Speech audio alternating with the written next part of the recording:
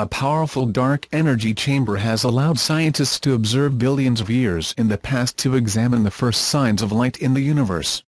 DECam, as we know, has contributed to the discovery of 23 young galaxies and even allows astronomers to see them as they were 800 million years after the Big Bang.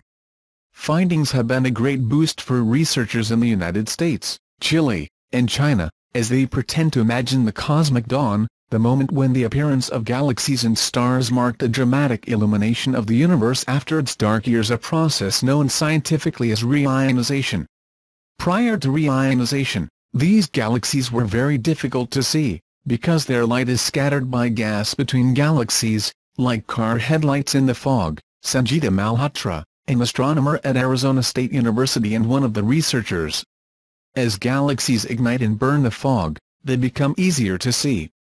In doing so, they help provide a diagnosis to see how much of the fog remains at any time in the early universe. The instrument, which is one of the most powerful in the field of astronomy, is installed in the National Observatory of Optical Astronomy in northern Chile, at an altitude of 2,200 meters. Our findings in the survey imply that a large fraction of the early galaxies that ionized and illuminated the universe formed early, less than 800 million years after the Big Bang.